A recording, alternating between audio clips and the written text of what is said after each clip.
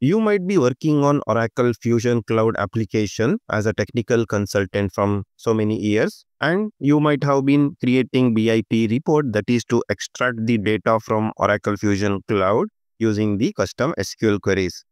What if I tell you that in the BIP report, when we write our SQL query, there is an option in the data model wherein we can write the custom PLSQL procedures or the functions. Suppose if you are wondering how we can write the procedures or the functions right into the data model instead of a simple SQL query, then we will see how to create the procedure in the data model when we are building the BIP report in this class. I have logged into my Oracle Fusion Cloud application instance and I have navigated to the analytics or the BIP catalog. I'm here in the one of the folders which I have created for demonstration purpose. First and the foremost thing is we have to create the data model and we have to create our procedure. I will click on plus and I will click on this data model. In the data set, we have to click on plus, and from the menu over here, we have to select the SQL query. For demonstration purpose, I will tell over here procedure demo. So this is the name I will be giving to my data set. From the data source, I will go for FSCM as I will be creating a procedure that is to extract the supplier information which is part of the supply chain module in the Fusion Cloud application. Usually, we will go for type of SQL as standard SQL, but if you click on this menu, we are having the procedure call. So using this, you can write your own custom PLSQL block or the procedure or the function right into this section. That is the editor, what you see with the name SQL query. Now, before we go ahead and see how we can build the procedure or write the procedure in this SQL query editor section for our data set, we will have a quick walkthrough on the documentation page by Oracle and see what Oracle says about this procedure call. I'm here in the official documentation page that is for Oracle Business Intelligence Publisher. From the table of content, we have to navigate to creating the data set. Now, our focus of interest is how we have to write the procedure call. Oracle has demonstrated over here in this section with the code snippet wherein they have told how we have to construct our procedure which will fit in the BIP report dataset. Now, in order to begin with, there are few requirements which we have to consider before we write the procedure.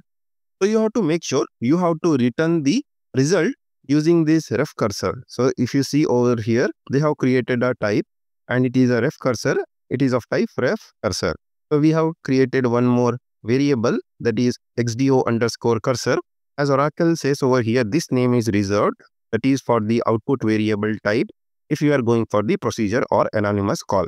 We have to create this variable only if we are making use of the procedure and it is the reserved keyword. We cannot use this while creating any of the SQL queries, which will throw an exception.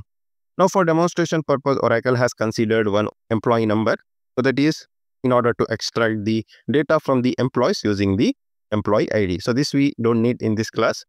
But what we will do is rather we will open the cursor, that is xdo_cursor, and we will write the response what we get from the SQL query into this cursor. As this is the keyword, whatever we write over here, it will be visible in the response in the data set, using which we can build the BIP report in the later stages. So this is the important thing you have to consider. Now we will quickly create a procedure in order to extract the supplier information. For demonstration purpose, I have already created a SQL query or the procedure. I will walk you through the same. Here is the simple procedure I have written. As Oracle tells, we have to open this declare and the end. This is the PLSQL block we have to construct, that is declare, begin and the end. Next, as Oracle tells, we have to create a ref cursor. It is of type ref_cursor. And this is a keyword, that is xdo_cursor. It is of type ref cursor. So these things is mandatory while creating any procedure for BIP report.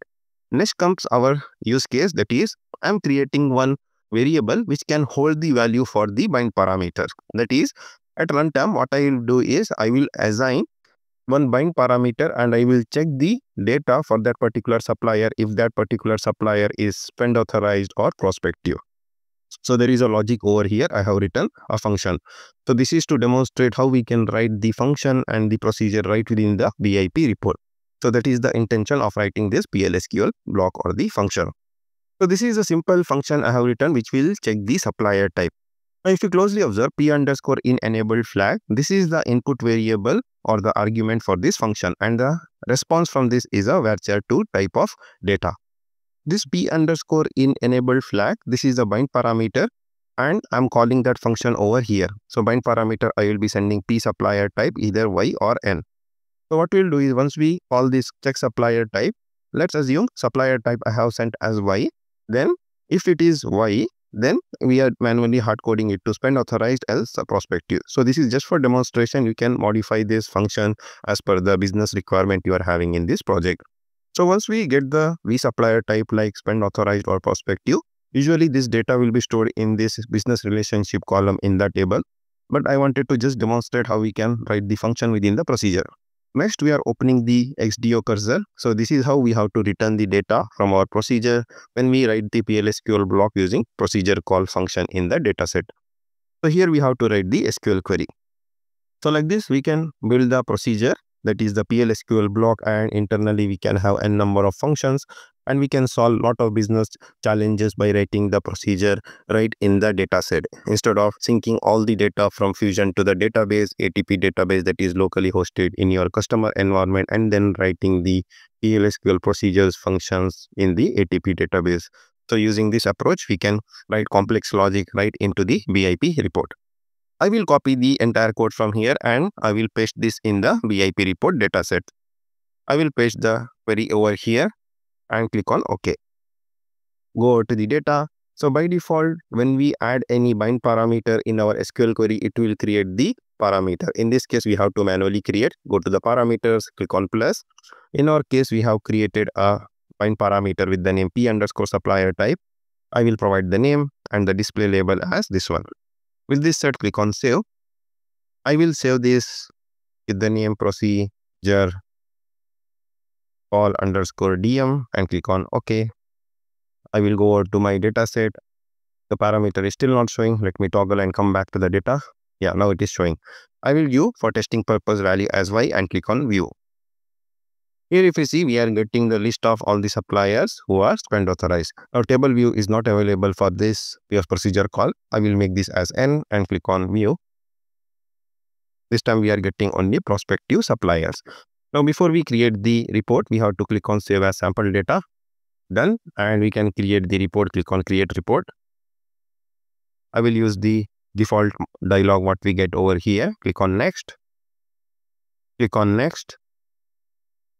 From here, I will add the vendor name, enabled, and organization type, and the business relationship. I don't want to show the grand total. Click on next and click on finish. So we have to store the report with the same name, that is underscore report. Click on OK. So I will test this report, give the same value Y and click on apply. This time we should be seeing all the suppliers who are spend authorized. Now I will give the value as N and click on apply. We are getting all the suppliers whose business relationship is prospective. So like this, we can create the simple procedure right into our data set in the BIP report, and we can write complex logic right into the data model instead of syncing the data to the ATP and writing the custom logic in our customer databases. Alternatively, you can also write this query using the with clause. So here is the simple with clause which can return you the same data. So this is the SQL query where you are filtering the data with the with clause. You are getting all the supplier information and then filtering using spend authorized or prospective using the flag, that is P supplier type. Now let me create a data model and I will demonstrate the same use case. I will go back to my catalog and I will create a data model. In order to create the data model, we have to select the SQL query and I will name this as with clause, and FSCM we have to select, and standard SQL, and paste this. Click on OK. Done. This time it is prompting to create the parameter because we are using the SQL query instead of procedure. Just provide the value that is for the P supplier type and click on view. You will be getting the data for all the spend authorized suppliers. Now suppose if I give over here N and click on view, we will get the details of all the suppliers whose business relationship is prospective. Now for the SQL query, table view mode is also available. Now let us quickly save this data model.